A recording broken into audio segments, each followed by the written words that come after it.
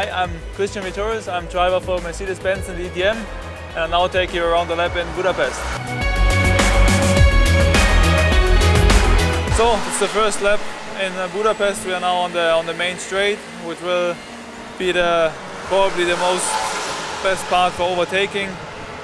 We're just exiting the first corner up to 5th gear. We're now going into the left-hand corner, which is the 2nd gear corner. It's pretty much down the hill, so it's very important to get the apex right, carry the speed. That's a right-hander, which should be easy flat under normal conditions.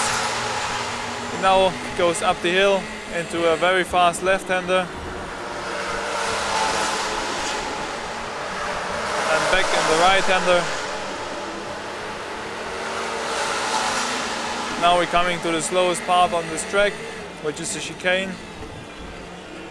2nd gear, get the apex right, and now it's into the combination left and right, and the next one will be left as well. It's very important to get the apex right, to not make any mistakes. Carry the speed into the right-hander here, which is a very fast one. And yeah, now we're going into the last sector, which starts with a very slow right-hand corner. And only 2 corners left. We now can see the paddock up there. This one is the pit entry, which we use for a good lap time.